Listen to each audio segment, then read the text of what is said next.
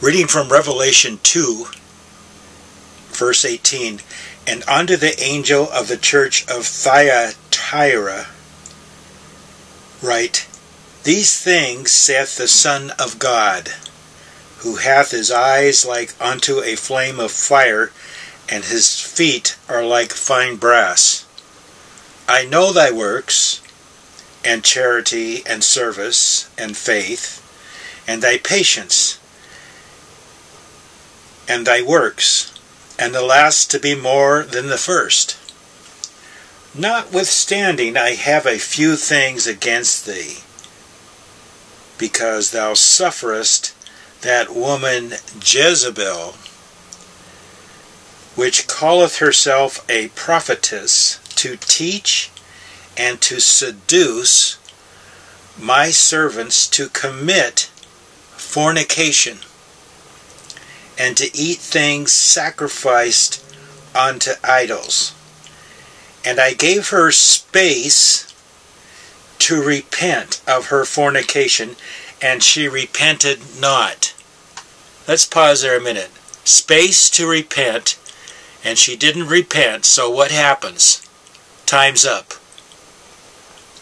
Behold, I will cast her into a bed, and them that commit adultery with her into great tribulation, except they repent of their deeds.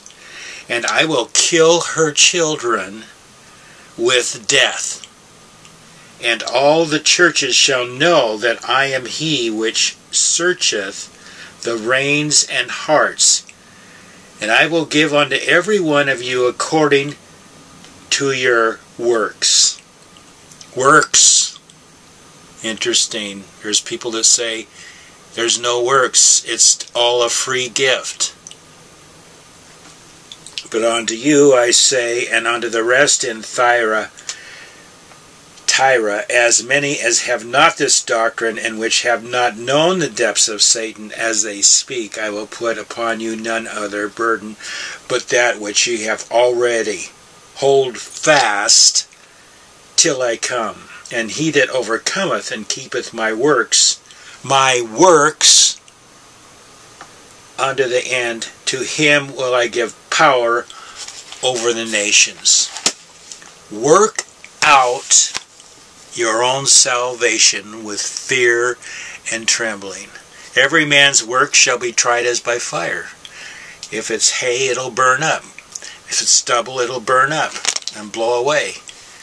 But if it's silver and brass or gold, it shall remain, and it shall be rewarded according to the judgments of God, Almighty God. These are the works of God, Jesus said, that I do. And we know that when Philip said to Jesus, asked him, show us the Father, Jesus said, if you've seen me, you've seen the Father. May God bless you this little word of truth from the Bible, and that you be not ashamed at the coming of the Lord, that you be clothed in righteousness, not self-righteousness, but the righteousness of Christ, which is through the blood and by the Spirit and will of the Father. Many will say, Lord, have I not prophesied in your name? Have I not spoken in tongues? Or have I not visited the sick? And he will say to them, depart from me, ye workers of iniquity, I never knew you. Sinners in Zion, sinners in the kingdom will not last.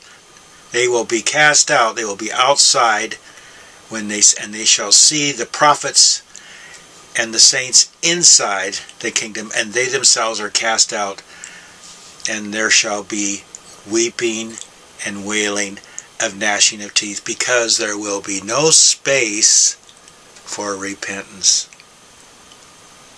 That's sobering, very sobering. So today is the day to repent. Tomorrow may be too late, brothers and sisters. It may be too late now.